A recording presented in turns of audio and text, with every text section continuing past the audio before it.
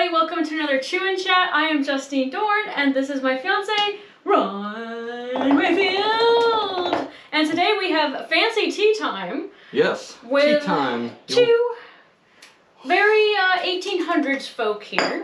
Now this book is actually from the first cookbook ever published in the United States from 1796, American Cookery by Amelia Simmons, who signed it as an American orphan. Very, very sad. But it was published in 1796, and before this point, we had been using cookbooks usually published in England, and they were just being shipped over here. This is the first time a cookbook was ever published on American soil. Right.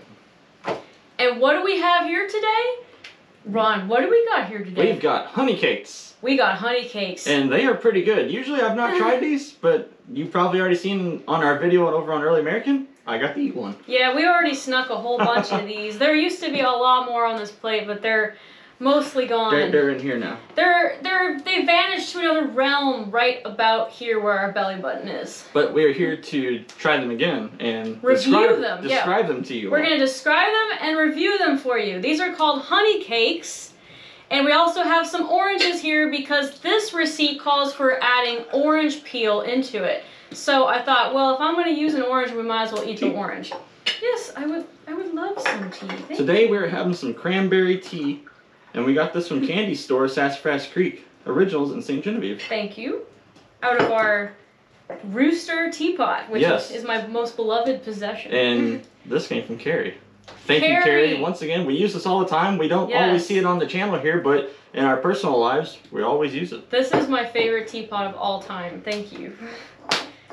Shall we do the most uncivilized thing in the universe? Let me switch hands here so I don't drop it. Okay, here we go.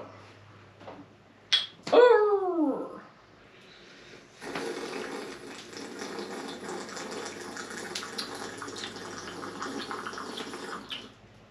Well, yes, I do declare that is quite fine. That is mighty fine. There goes half my tea. That was a mighty fine brew of tea, yes. Alright, well let's get into some of this tasting, because I'm still a little bit hungry. Yes. This is just our little tea time here.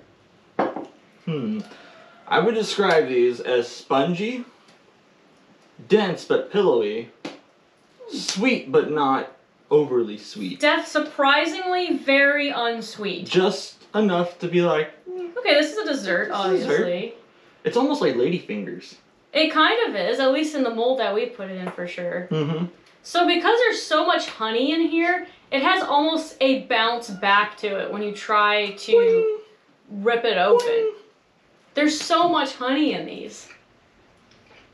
That's what makes them dense and gooey too. Yeah, they are kind of gooey inside.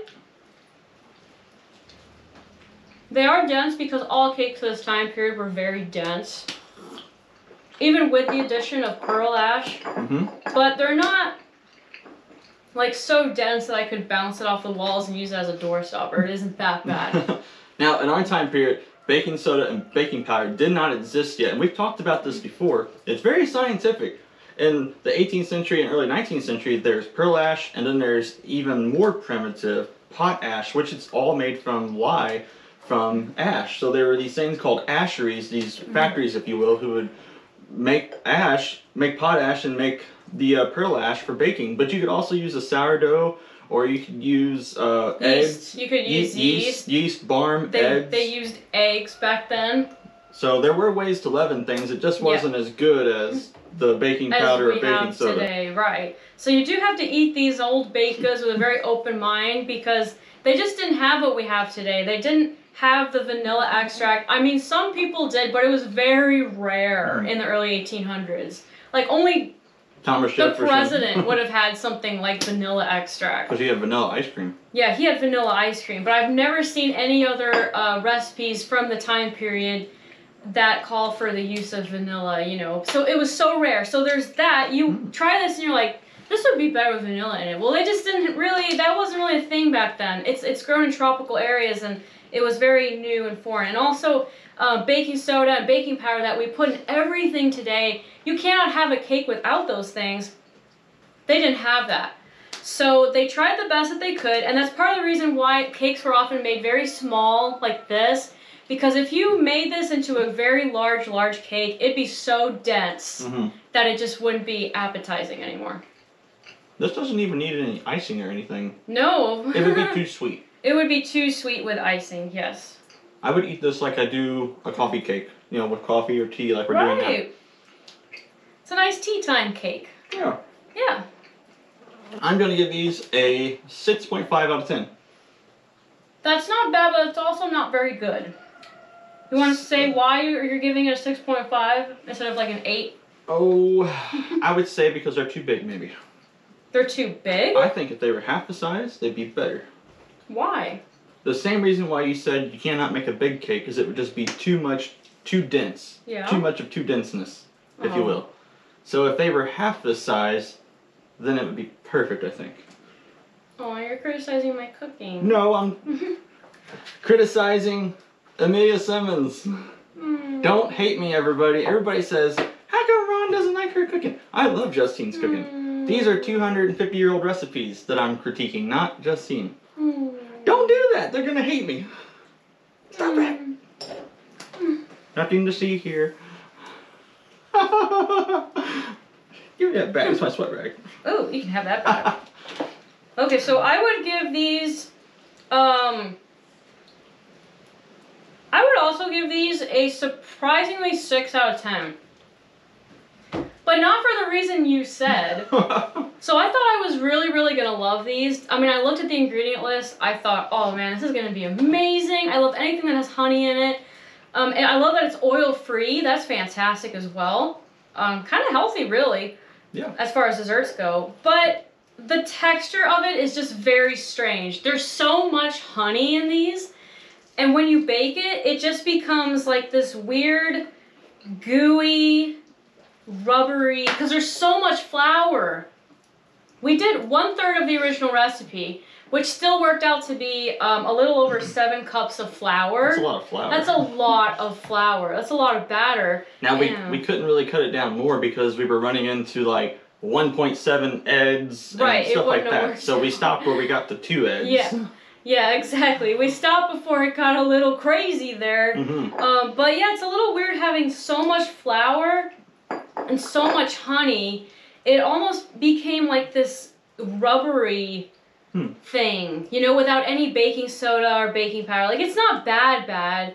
I think it's very good, but I think you have to eat this with a very open mind, and you might be a little disappointed. Because I don't know. I think they might like it, actually. Yeah, maybe, but you know, I feel like you're picturing like this really fluffy, honey-flavored cake like you get from a bakery today. It's not a Twinkie.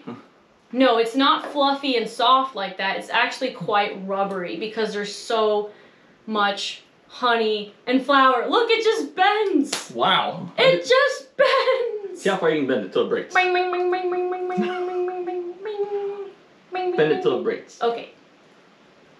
It's not broken yet. It's not breaking. Oh my gosh. Okay, now it's broken. Oh, okay. It's gonna have to break eventually. But yeah, there's so, it's like so much honey and so much flour that it just cooked into this really rubbery texture that's not appealing, I think, to most people in the 21st century. But back then it would have been fantastic. You could always dunk them in milk or something and make them softer. Yes, but no milk for you, Ron, because you're lactose intolerant, and we are not going there today. Yeah, just today. Speaking of today, it is beautiful outside. Now, it's hot in here. You keep seeing me pat my head. With this fire, it's over 100 degrees in here, but outside, it's in the 70s, which is amazing. And we've had so much rain, and that brings me to my update on our house. We have all of our floor joists done, and we are getting ready to put the sheeting on for that. Yes. And then we can do our walls, but we've been bouncing around every other day with the rain. It's been torrential rainfalls. We went from a drought to all of a sudden it's really raining every day. Tropical monsoon here. Yeah. And there's been floods everywhere, flash floods, and it's just crazy. It's muddy, but the temperature is so nice now. All them storms have moved through.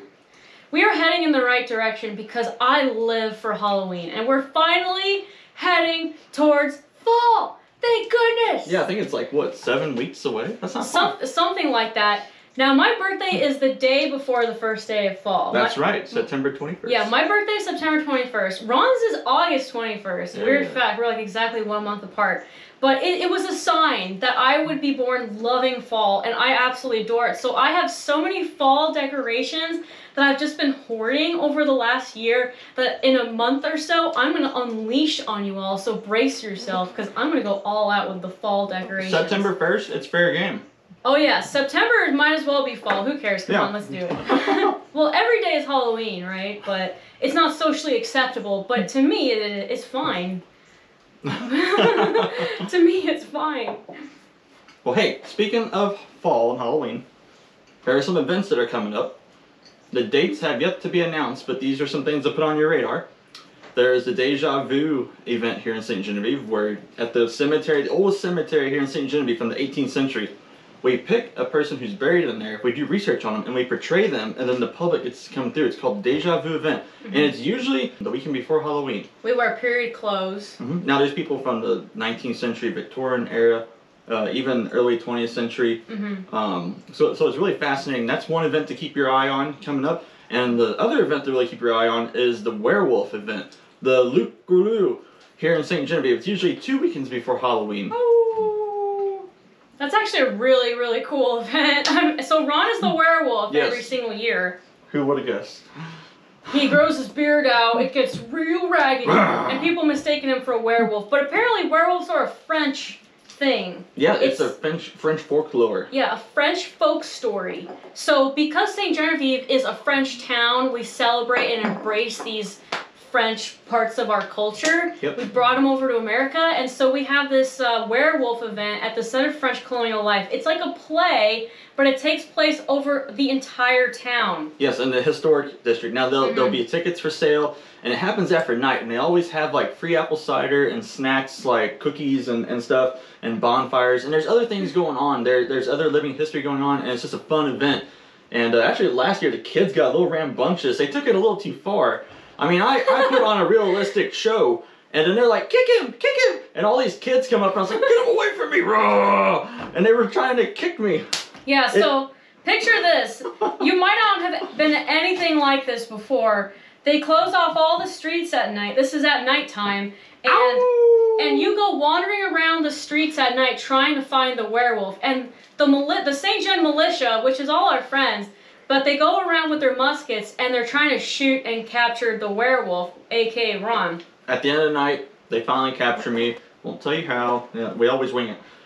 But the silver bullet turns me back into a man. But Ron, like, will jump off of buildings and climb up trees. Like, he goes crazy. Like, I'll get down and I'll stretch before, you know? Yeah, and make sure we're ready to go. And I'll warm up my voice because it really hurts your voice doing all that howling. So I take it to a whole nother level. And so last year, Ron was down in the middle of the street, and there was probably 100 people circled around him, and we had like 5 militia members tying him down with ropes. And I was pulling them across the pavement. Pulling them, dragging them on Michael the floor. to the ground.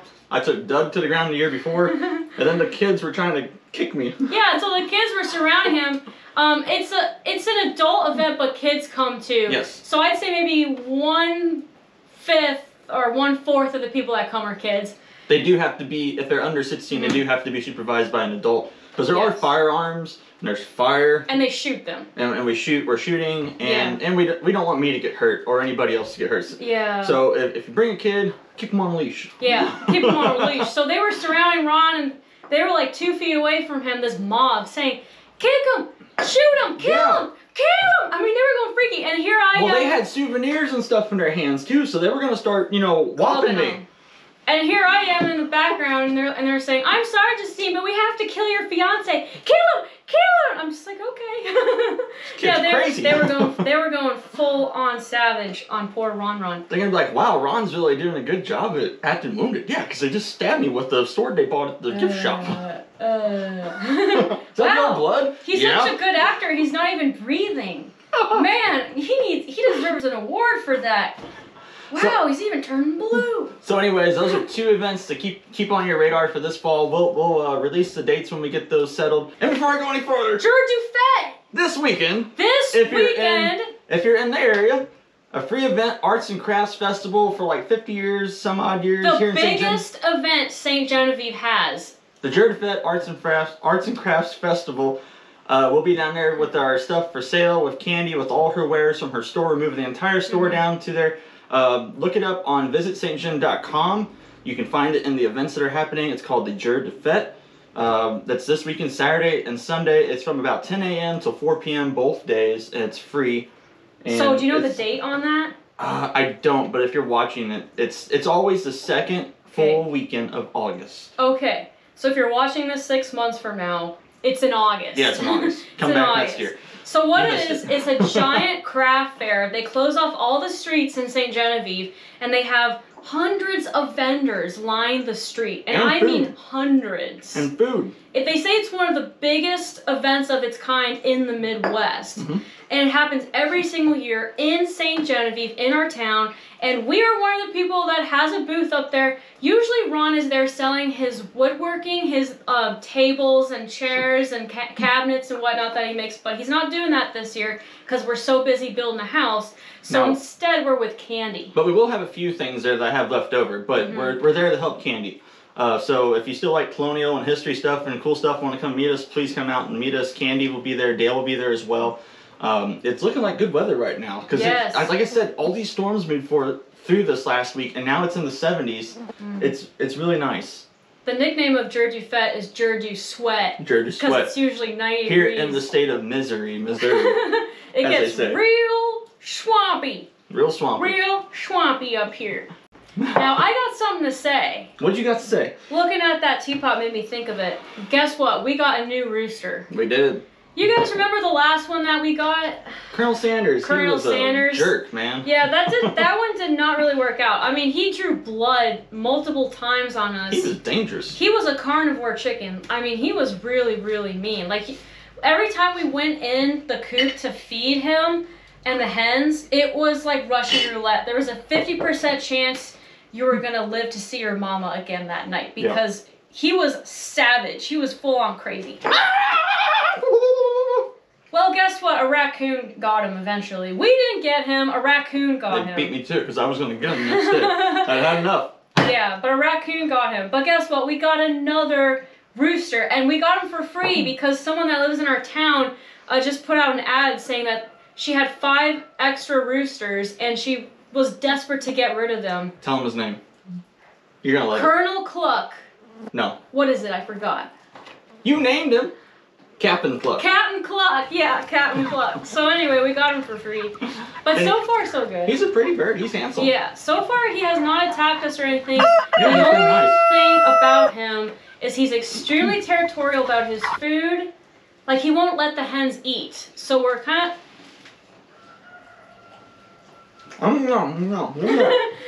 He won't let the hens eat, so we're a little worried about that. That's usually the opposite of what a rooster does. I think he's just real hungry. It's only been 2 days, so we'll see what happens. We'll see, but he's like scaring the hens away. And the second thing is he crows like literally every 30 seconds. But he's nice so far. Yes, he is very nice. I've never had a rooster that crowed as much as he does. So if you heard in the video today in the background a whole lot of rooster crowing, that is Captain Cluck. There he is. Do you hear that? He does it on cue. every 30 seconds. He does. I've never, maybe because he's new here, I don't know, but he's going crazy. The last one would do it like, I don't know, 5 times a day. And that was it. Yes. Some people don't like that sound. I normally really, really love that sound. They say it's not a home until you hear the rooster crow. But every 30 seconds, come on now. We don't have to do that. But we'll wait and see. These are good oranges. There he goes again. Now some of you are probably saying, well, they didn't have oranges back then. Well, yeah, because they didn't have a Walmart. But guess what they did have? They had a ship that came up the Mississippi and delivered them. Just like everywhere else. There was all kind of citrus and recipes in these old books of our time period. And how else would you get that? You would get that either from a wagon or from a ship coming up the river. Guess what, guys? Missouri, oranges do not grow in Missouri, even in the year 2023. Unless you got a fancy greenhouse. Yeah, unless you have a very fancy greenhouse. But I doubt somebody goes to that trouble. Yeah, are you growing oranges and are you growing lemons in Missouri? No, you're not. So where do they come from? They're usually grown in other states. Yeah, off in Florida, and then they're shipped up to where they need to go. Well, guess what? It was the same 200 years ago. I just told them that. This book, American Cookery, if I'm not mistaken, it was published in New York. Yeah. I think it was. So where, how, and That's a long ways away. I know every other recipe in this has lemon or oranges in it. They were obsessed with citrus fruits back then. So if we can get it here in Missouri, they could have gotten it in New York, obviously. In fact, in this time period, I believe it was in England that they started giving rations of citrus fruits to Navy sailors. Yes, for the scurvy. Yeah, to ward off scurvy. So by the 1800s, they understood the importance of citrus, and it was no longer so exotic that only the top 1% of people could afford it. They were even giving it to soldiers now. I will say, now, you can buy this from Candy. She has these in her store. This book has some of the best recipes that we've ate on here. Yeah. These other books that are from London or France or wherever they may be from, their dishes are okay, but almost all the ones we've tried from American Cookery, I like more They're than really the other good. ones. There's nothing weird in them. Yeah, there's usually nothing weird. And that's just my opinion. I was expecting this to have wine in it. I'm glad it didn't. Thank God. Actually, I'm surprised it doesn't have like a liquor in it, like a brandy or something. Well, thank goodness. Yeah, I like these.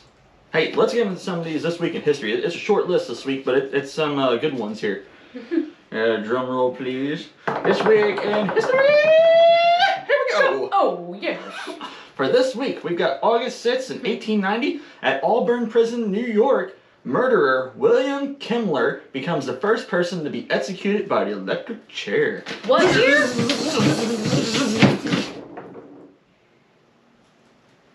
Oh. I'm surprised the chair didn't break. What year was this? This was in 1890. 1890, the first guy got executed by the electric chair, and of course it had to happen in America, but that's way earlier than I thought. Well, guess how he committed murder, but guess what he did during that murder? He took his hatchet to his wife. Oh my gosh. He hatcheted her. Is that a word? He hatcheted her? He hatcheted her. Ron, can you put that hatchet down? You're making me a little nervous. Yes. Thank you. Moving on.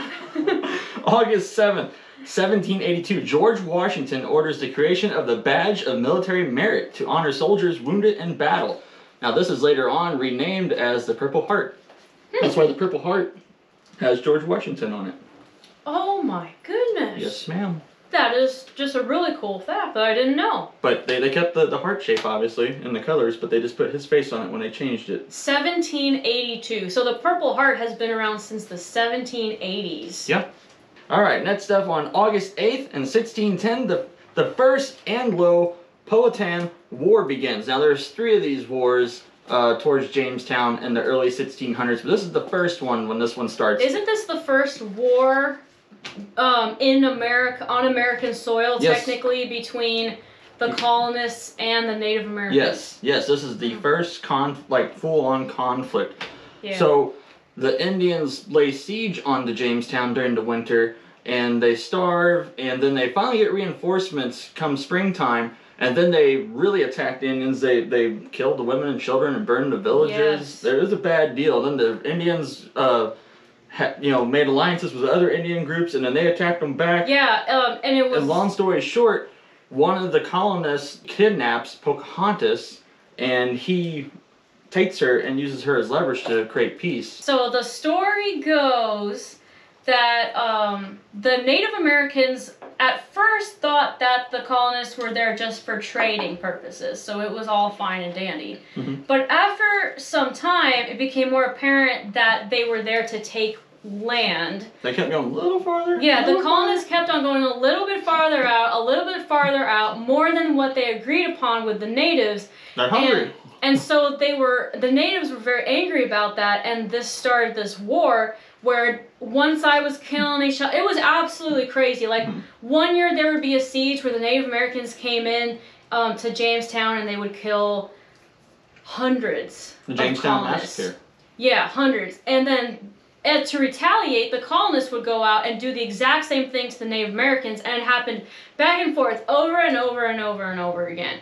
I remember there was one in the 1620s, I think 1622, called the Indian Massacre. That was during the Second Anglo War. And where the Native Americans came into Jamestown and they killed something like 300 over 300 colonists, women and children. They said even babies, they killed them. Like, they didn't discriminate any. Wow. But then as soon as that was over, the colonists went out and did the same things to Native Americans. So it was like back and forth, nonstop.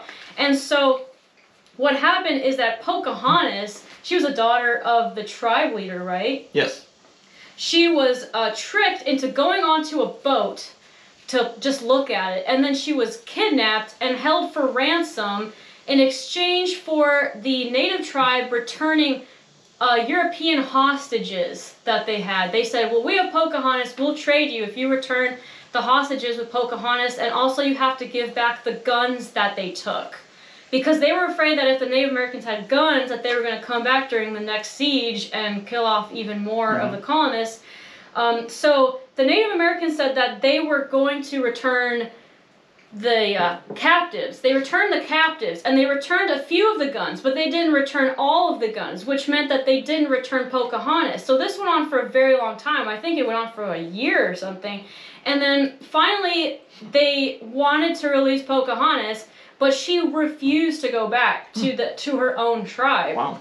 She said, I cannot believe that they risked my life by not giving back all the guns. She said my people thought that the guns were more valuable than my life was, and she said that the colonists were treating her better as a woman than her tribe was treating her. So she actually got incorporated into the colonists' town, and she ended up marrying, who was it? John Smith? Or nope, not John was Smith. No, not that's what the movie That's said. what the movie says. Yeah. John Ralph. John Ralph. I get it. His name don't roll off the tongue like the word Smith does. Okay, so Smith is cooler. in real life, but Ralph. she married John Ralph.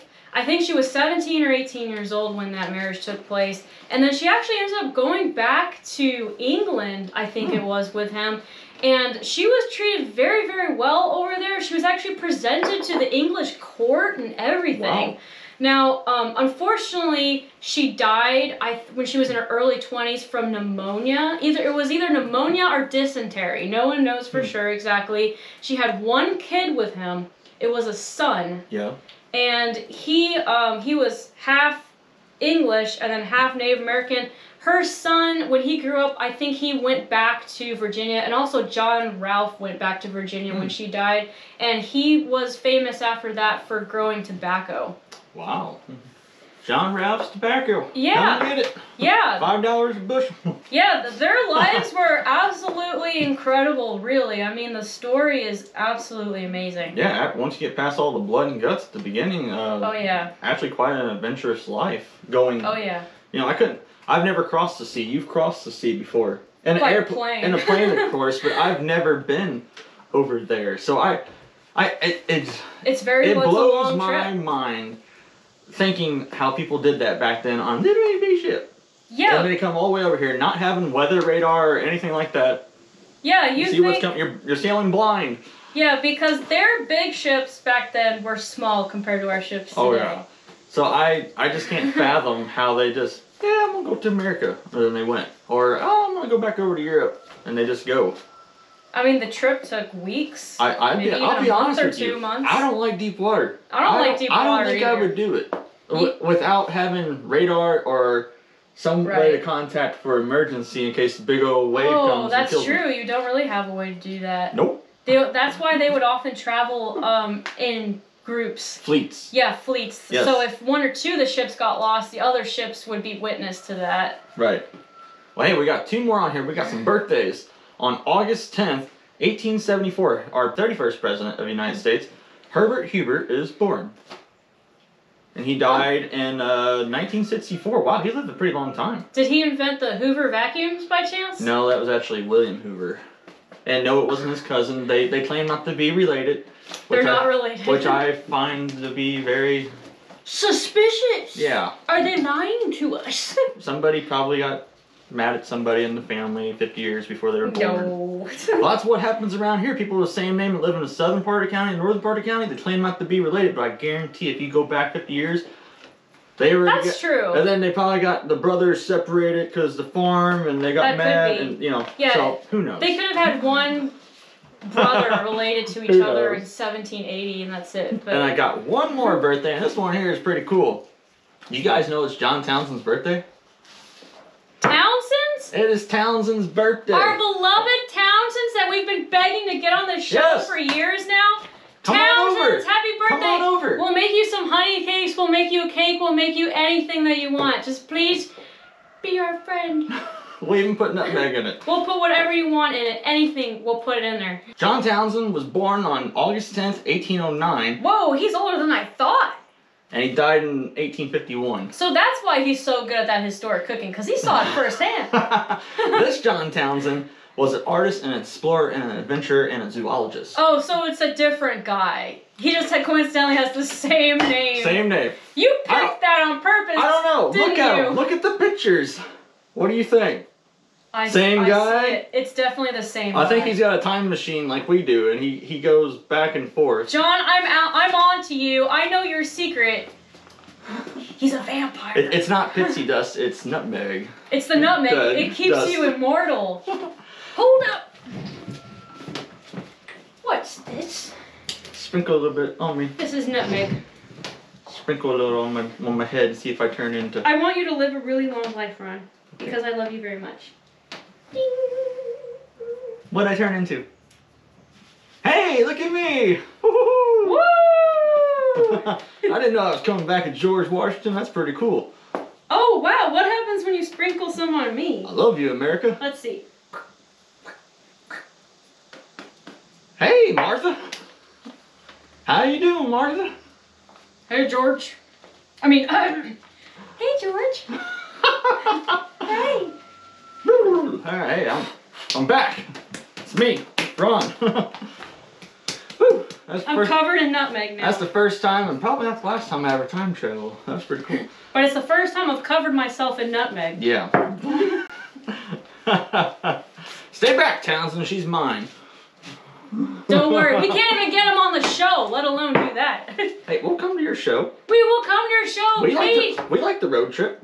For any of you guys that don't know, we've emailed Townsend so many times. We've asked, can we please do a collab, and we never hear back from him. We never hear back. We love Townsend's. We would love to do a collab. That would be so cool. We love everybody that does what we do. Yes, we do. We're all in this together as far as history goes, because, you know, history is being erased and forgotten and twisted and turned. Yeah. So our goal is to reach as many people as possible and teach them about American history, and especially through food history, just to show people that they were not as primitive as a lot think back then, just banging stones together and pooping in a hole in the ground. And pooping in a hole in the ground. Yeah, the people back then, they had very complex diets and clothes and music and architecture and all that, and we just wanted to dispel all those myths. There's a lot of fancy stuff back then. Way fancier than today. Crazy. Like, especially like woodworking things. Things that we could not do today. There's no way I could build any of that stuff back then. I know. Like the Chippendale dressers and hutches and stuff. It's incredible. Forget about it. I can't do it. And I got modern tools. I wouldn't know how to do that stuff. Right. The talent is so high back then. It just with shows anything. You. The craftsmanship. Yes. It shows you that we are capable of doing those things. We have to be capable of it. You just have to use 100% of your mind and not get distracted, which is so easy to do in today's world. Well, that's because we do too much of this. Yeah, we do too much of this. Before you know it, you've spent 5 hours just browsing a website when you could have spent those 5 hours 200 years ago. They would have spent those 5 hours learning how to do a craft and being really proud of what they do. They'd spend years being an apprentice before they become a master at their craft. Yeah. It's hard to imagine. I mean, the Amish are the closest you're going to get to as far as not being distracted and learning a craft, because they make amazing things, not just wood furniture, but anything they do it to their, 110%. Yes, they do. Even their farming, it's an all-day job, and they're not distracted by other things. And right. When we're here, when we're doing history things, it's so much fun because we're not distracted with those things, but when we get away from this during the week at our work or whatever, I hate that I even get so distracted. It's like, man, I can't wait till the weekend till we get to do history with our friends. Yes. And stuff. There's a real peace and beauty to this life. Yes, it's a love-hate relationship. Yeah, there really is. Of course, there were a lot of drawbacks. I mean, back then, obviously, if you actually lived in this time period, there were so many drawbacks as well. Right. But there were so many pluses. There's no ibuprofen. There's no air conditioning. There's no cushion, Dr. Scholl's for your shoes. No. So if we could just take all the positives of both time periods and melt them together, Yeah. we will have world peace. Yeah, that'd be pretty awesome, man. Yeah, that would be. But hey, we're gonna hop off here and we're gonna get out of here because it is nice outside. It's in the 70s. You don't get that in August very often, so we're gonna go soak that up. So thank you all so much for being here. We're almost at 75,000 people, which I cannot believe. Thank you so much. 75,000 friends on Frontier Patriot. Thank you. Thank you very much. I'm going to curtsy you. You're going to curtsy them? I am going to I would, curtsy. but my head would be cut off when I stand up. Thank you, my friends. Thank you. Thank you, guys. Have a great rest of the week. We love you. We love you. Take care, everyone, and see you next week. Bye-bye.